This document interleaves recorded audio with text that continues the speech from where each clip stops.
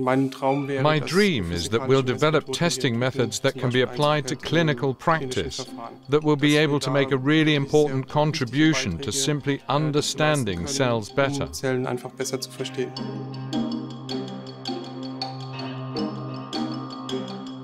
What I find exciting about considering the cell in its entirety is, for me personally, that I can still conceive of it. I can see the cell. I can see how it squeezes itself into narrow spaces, narrow holes, and I can understand it intuitively. That's what I find so stimulating, that I can put myself in the cell situation and know exactly what it's up to.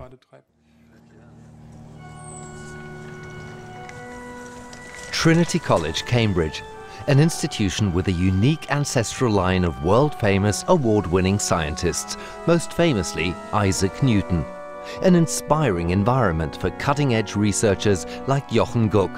A biophysicist by training, he investigates the mechanical properties of cells.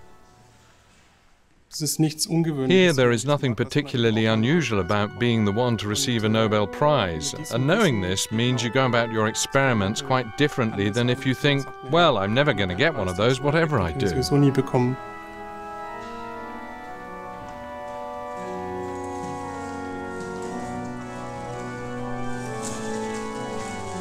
From the college grounds to the science campus. Having worked in Texas and Leipzig, Jochen Guck transferred to the Cavendish Laboratory as a lecturer in 2007, a highlight of his research career.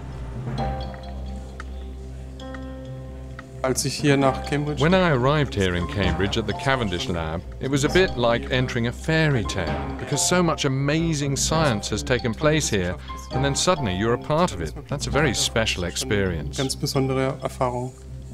It was at the Cavendish Lab in 1953 that Francis Crick and James Watson discovered the structure of the DNA double helix, a revolution in our understanding of the evolution of life. Today, molecular genetics is a vast research field. Jochen Guck has chosen a different approach. He does not conduct research on genes, but on living cells. What are their physical properties in relation to their environment, and why? One fascinating example are the retinal cells of the mouse being prepared here. In order to see, light has to travel through several layers of tissue before it reaches the photoreceptor cells on the back wall of the retina, a detour that involves scattering and reflection. Scientists have long been puzzled by this freak of nature. But why do we have such impressive visual faculties nonetheless? The solution lies in the optophysical properties of the cells. Jochen Guck was able to demonstrate that because of the way certain types of cells are constructed, they function as ideal optical fibers for photoreceptors. There are cells that are long and thin, and they have a higher refraction index than the surrounding cells. This is exactly the same situation in optical glass fibers, which can transport light over long distances because the light is caught in these fibers. It looks as though the so-called Müller cells function along the same lines and transport the light at least some considerable distance in the retina. In the lab next door, other cell measurements are taking place. The method is infinitely more spectacular because the cells are actually deformed. One of Guck's colleagues is manipulating human blood cells from two sides with laser beams. The cells are caught, fixed and elongated. The softer and more elastic they are, the greater the effect. Guck is looking to establish the optical stretcher as a clinical cell analysis method. We can take a sample from a patient and examine how soft or firm the cells are, and if all the cells are too soft, this will indicate the probable presence of cancer. Or perhaps all the cells are so soft that it is likely that metastases have developed. This means that using this method we can go beyond a mere diagnosis to a prognosis, which is of course much more valuable because you can prescribe the therapy accordingly.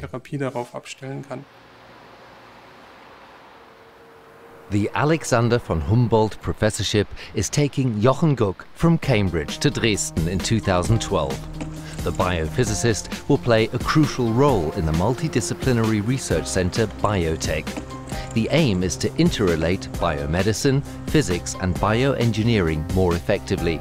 Guck rates this interdisciplinary approach as a major location advantage. That was one of the reasons why I came here, because I saw very clearly defined projects, but after just a few minutes conversation, it emerges that there is always some point of contact or other, and that's really exciting. I can't even say yet what exactly I'll be doing here. The opportunities are so diverse, it's just phenomenal. Jochen Guck ist ja, Jochen Guck is already a highly respected researcher, even though he's only 39. He has produced outstanding results.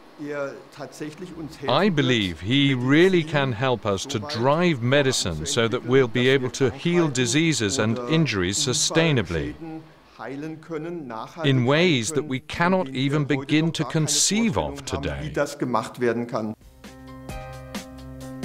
At present, Professor Guck is in the process of building up a team and setting up laboratories at TU Dresden. One of his first projects is to continue the technical development of optical stretchers. In future, he also wants to investigate the mechanisms of nerve cells. At the Center for Regenerative Therapies, there are ideal subjects for research. Zebrafish can cope with even serious brain damage because they have the ability to regenerate and replace the dead nerve cells with neural stem cells. Unlike in humans, this does not produce scarring, which inhibits the self-healing process.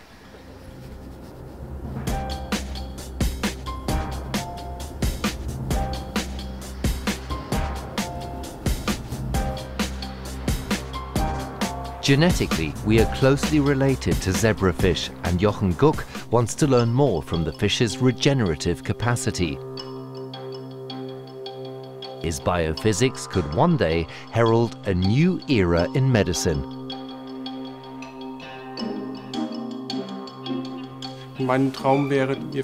I dream of discovering that physical aspects play an important role when nerves don't want to grow anymore, and that we could flip a physical switch so that we could make scar tissue softer or firmer, and that would then mean, for example, that paraplegics could walk again. A mighty dream. Großer Traum.